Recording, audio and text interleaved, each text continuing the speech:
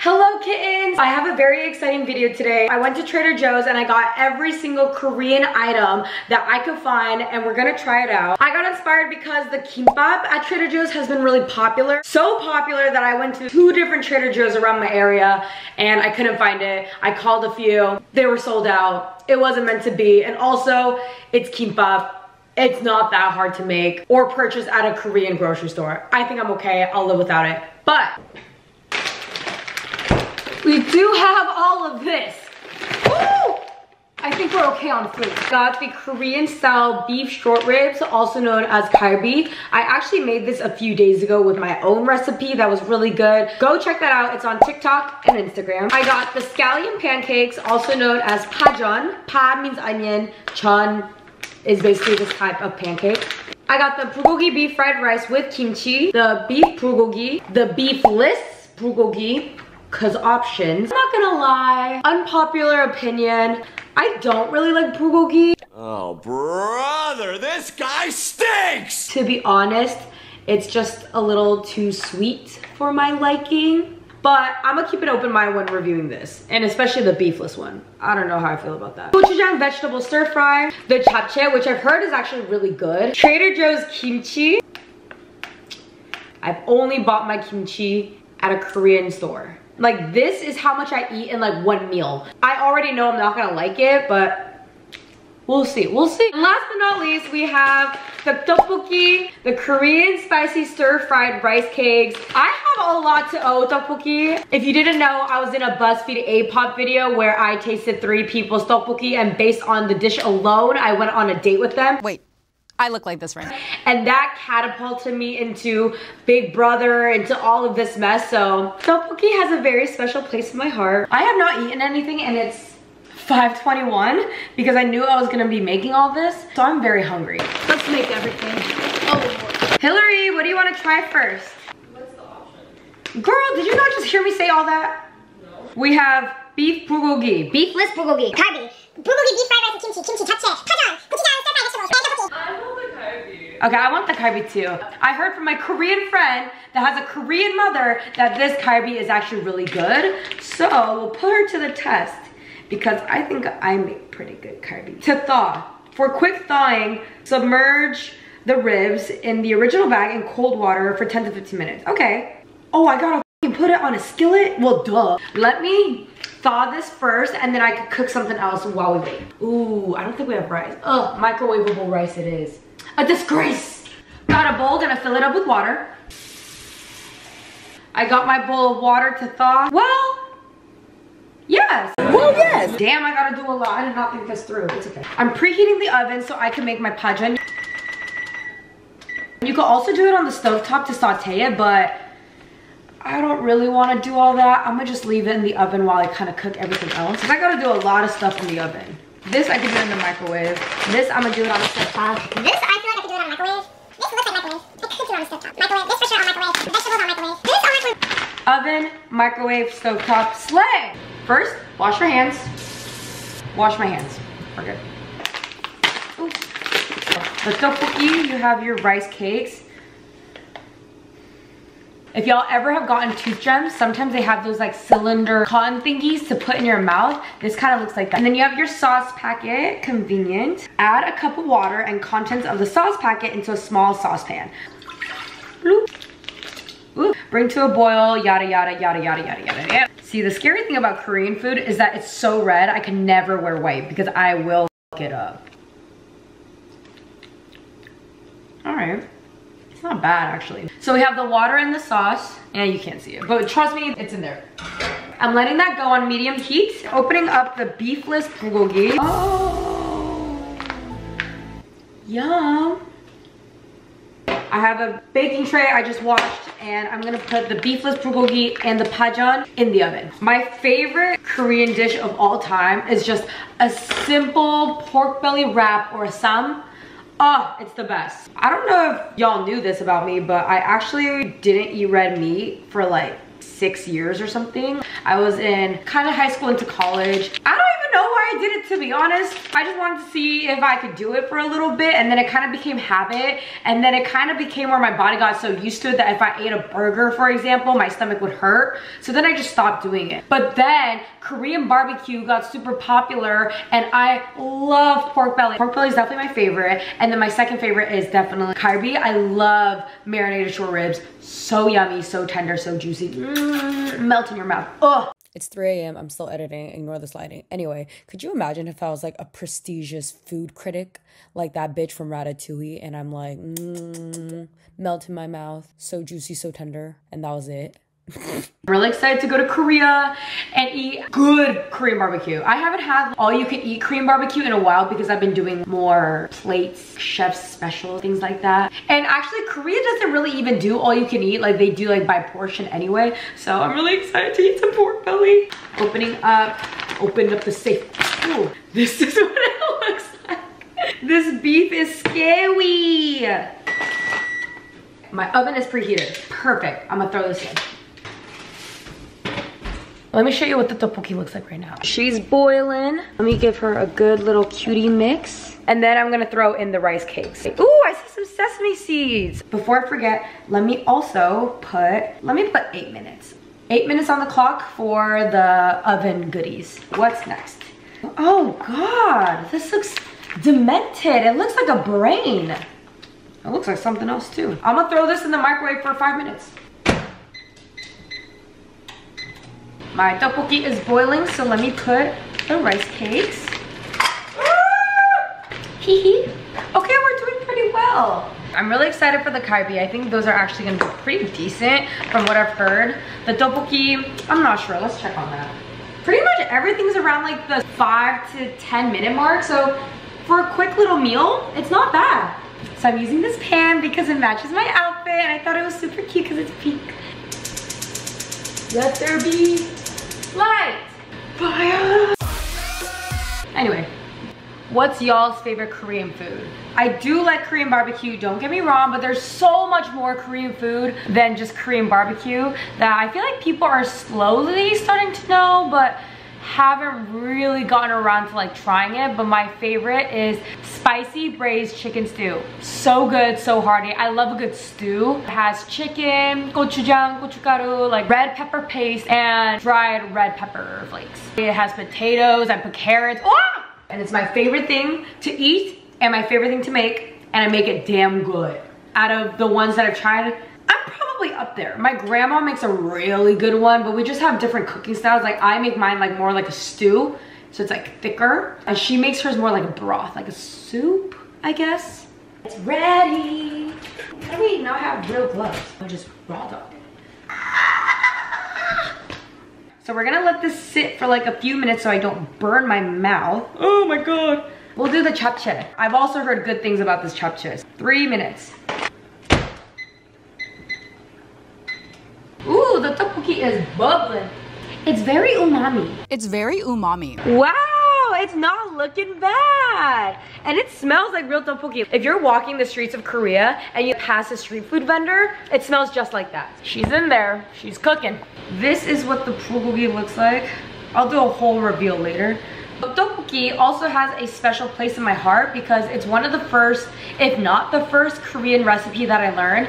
My dad really likes making it, and he's really good at it, and he loves eating it. He used to eat a lot of street food as a kid, so tteokbokki reminds him of childhood. It's the first thing that I learned how to make when I was younger. I had a little journal where it was like my cookbook. I wrote down little recipes and I was following exactly what he did, except he made his too spicy. And as like a 10-year-old, I couldn't handle that, but now I definitely could. Wah! Now that's done. This is what it looks like. The pajeon doesn't look crispy. I might throw it in the oven a little bit longer. I think it's still a little frozen. Let me... Back in the oven it goes. The japchae is done and ready. It smells like japchae. It's still cold! What the hell? I'm gonna move this to a bowl, throw it in here, cover it up, put it in the microwave. The sauce in the tteokbokki is getting thicker, so it's actually looking pretty good. The japchae just came out and it's pretty steaming hot now. The scallion pancake and the beefless bulgogi seems to be pretty done. It's almost time to eat. I'm gonna put the stir fry in a different container so I can microwave it. Nice. The kalbi should be all thawed out. Ooh, okay, see, this now looks pretty good. You could even do this outside on a grill or like a cast iron skillet is preferable. I don't have that here, so I'm gonna just use a frying pan, but just know, if I had the choice, I would do this on a cast iron skillet. Ooh, that sizzle. Ooh, this actually looks so good though. I'm really surprised. I'm gonna say an unpopular Korean food opinion. I don't like naengmyeon. I never liked it. I don't like buckwheat noodles. I think they taste weird. They're hard to chew. I've choked on them so many times. I don't like it. Sorry. I know people like it and I get it. It's refreshing. It's cold noodles. I get it. Our fried rice is also ready. This reminds me of when you would order food delivery in Korea, especially if you order like jjajangmyeon or naengmyeon, like black bean noodles or spicy seafood noodles. They come in like plastic like this. Super hot, right out your door in a silver container. If you're Korean, you know exactly what I'm talking about, but oh, I miss Korea. Let her cook. If you make the kalbi, make sure you thaw it properly, unlike me. Cut, cut, cut, cut, cut. Ooh, it's getting hot in here. If any chefs are watching me, I know they're screaming. Honestly, I'm screaming, yelling, doing this too. This is not what I typically do, but you live and you learn. After some trial and tribulation, we got the kalbi. It's looking real good. That char is kind of impressive. The kalbi smells great, actually. All right. Yeah, that looks kind of good. I know. So we got our full spread. It's actually looking pretty good. I'm actually pretty surprised. Actually looking pretty good, except this kimchi is scaring me. Wow. Welcome to the kitchen, my Korean sister. Whee! Yay! We are such different vibes right now. I know. Korean word of the day, 젓가락, chopsticks. What are you most excited about eating? Kalbi. This is bulgogi fried rice with kimchi. Okay. Except this doesn't even look like bulgogi. Yeah, and also the rice is kind of like orange almost. I feel like it should be more red or more pigmented. Right. Cheers. Mmm. It's not bad. Not bad. I'm just hungry. It needs salt. It needs kimchi. It's kind of flavorless. I know. Cheers. Cheers. That's actually not bad. Not bad. Weird. Try the kimchi at least. The Trader Joe's kimchi.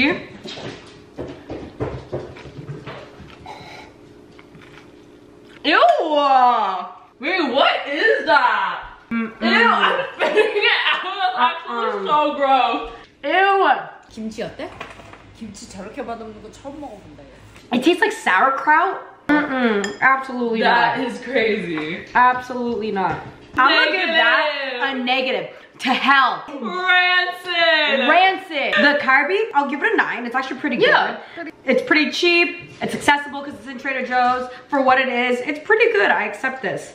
The fried rice, what do you give it? I give it a 5. I was gonna give it a 5 too. She has potential, but she's not quite there yet. But I would definitely like season this on my own too, outside of the packaging. The bulgogi doesn't taste like typical bulgogi. It's not bad. not bad. Yeah, but it it's doesn't pretty taste good. like bulgogi. Yeah, it doesn't taste like bulgogi. I'm not the biggest fan of bulgogi either. Me neither. So honestly, this kind of tastes better to me. It kind of tastes a little more like carne asada than it is bulgogi. Yeah, completely agree. I'll give that a 7 out of 10. I know, kind of good. Kind of good. I'll eat that. This is the vegetable stir fry with gochujang. Gochujang where? I hate it. I hate it. I just put a big chunk of that meat and it was so yummy and then that just ruined it. Gochujang where? I just saw it. Like visually you could tell there's like... There's nothing. No red, no spice, nothing. Just goopy vegetables. I don't like any of it. The kimchi was worse. Yeah. The That kimchi I literally like had to spit that out. That was crazy. Kimchi is Satan's asshole. This is 2. Like the tteokbokki as a cleanser maybe. It's not bad. It's actually pretty sweet. I could tell there's a little bit of like a back of throat spiciness, but it's actually pretty sweet. No umami. I said the same joke. Sue me. I don't think I like that. I think it's okay. I would give it a 6 out of 10. Yeah, I'll agree. I think it's a bit too sweet. It is a bit too sweet. Honestly, there's some street vendors in Korea that makes their tteokbokki pretty sweet. Yeah. That's like pretty similar to this, so. That's true. I also prefer a little more savory, a little more spicy, but it's not bad. What is that? It's beefless bulgogi. Oh, interesting. This is what it looks like. I'm scared. I'm so sorry. It's not bad. I feel like I've been saying that. I think it's really off. It is a little off-putting. All things considered, for something vegan, I don't think it's bad at all. Would I buy this again? Absolutely not. There's better options even as a vegan. I'm eating another one. It's not bad. It's like the between of like and it's not bad. Whatever that in between is. I don't mind it. Don't talk to me about that one. The beefless one, I'll give it a 4. That's a 2 for me. Okay, next. Japchae. Japchae is so easy to make. Have I ever made it? No. But I do know it's really easy to make. Very good. It tastes like japchae. It needs a little bit of salt, to be honest. I like it. It's good. I like it too. The japchae, I'll give it a 7.5. 7.5. I agree, 7.5. Next, pajeon. Cheers. That's really good. I like that. I'll give that a 9. Now we're weighing it, all right? The test is weighted.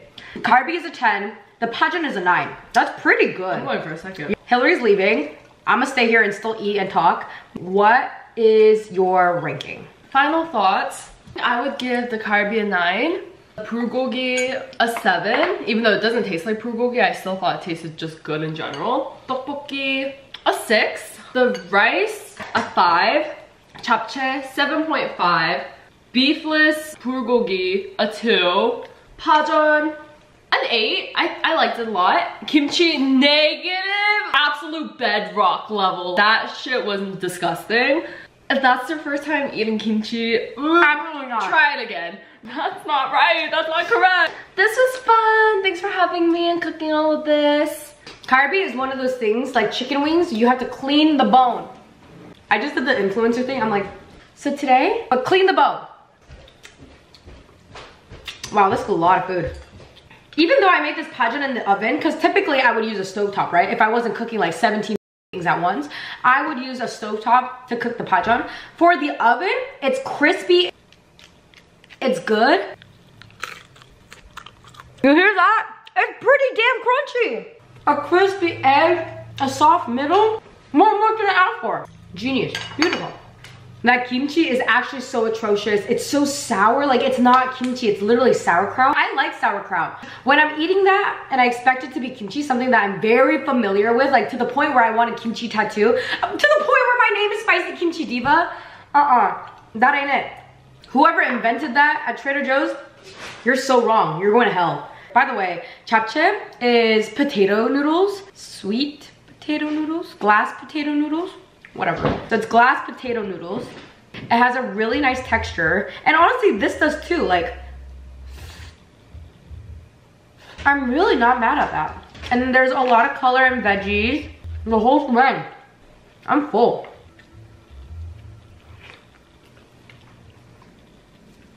I'm basically doing a mukbang. For what it's worth, Trader Joe's Korean food is not that bad. Would I recommend it over going to H Mart or another Korean grocery store and getting food there? Absolutely not. I'm not demented. I would never lead you astray. But if you're in a pinch, you want to try something new, Trader Joe's Korean food, not bad. Carby, really not bad. I would actually recommend that. Over Korean carby, no, but this is actually a lot more affordable, I believe. Korean carby, LA carby in H Mart can actually rack up, like it can be pretty expensive. Trader Joe's carby, not bad. This pajeon, scallion pancake, so good. It's so good. Dip it in a little soy sauce and chili oil. Mwah, mwah, mwah, mwah, mwah, mwah, mwah, mwah. I love Korean food. While I'm here, and while we're talking about Korean food and whatnot, I've been seeing this like Discord on TikTok. People are calling out media outlets because Japan and Korea, especially right now, very marketable. So a lot of things that aren't even Korean or Japanese are being marketed as Korean or Japanese because they want more views on it, they want more people to engage with it, whatever. These brands and whatever are calling, for example, Tangholu Doyin makeup Korean or Japanese. They're saying like the Korean sweet treat or the Korean style makeup, which Korean style makeup and Japanese style makeup do exist, but it's not Doyin makeup. And people are referring to Doyin makeup as Korean makeup. And I've been seeing that a lot. And I just think that's a really interesting topic because it all derives from China, but because China is not marketable in the sense that people have a negative connotation around it, where like if you have a clothing brand or whatever and it's made from China, like people automatically assume that it's going to be cheap or poor quality, when in reality it's actually very high quality and very affordable. I think that's just a very interesting discourse on TikTok right now because it really is showing people xenophobia, and it's really making apparent that people don't know what they're talking about and still merging the Asian countries together as if we're one homogenous culture that have no differences between each other. Korean makeup, Japanese makeup, Chinese makeup have similar qualities for sure, and so does our food, right? We have a lot of like Korean and Chinese fusion food such as jjajangmyeon, jampong, things of that nature. People are still, in 2024, meshing the Asian countries together. People are taking away from Chinese culture that has so much history behind it and repurposing it and marketing it as Korean or Japanese culture so it could be more favorable to white people. And I don't like it. I'm not about it. All the Asian countries, we have vastly different histories, vastly different cultures, vastly different foods, makeups, everything. So just want to say. And that's tea. I'm very full and surprisingly pretty satisfied for what it's worth. My final ranking is Kalbi's number 1, the pajeon is number 2, bulgogi has to be my number 3. I do like the tteokbokki, the japchae, pretty even for me, and then everything else can go to hell. I hope you enjoyed this video. This is a really fun one. I want to make more content like this, especially around food, because as y'all know, I love to cook and taste food and eat food and do anything with food. So if you like this, make sure you give it a thumbs up. Don't forget to subscribe. I'll see you in the next video. Bye!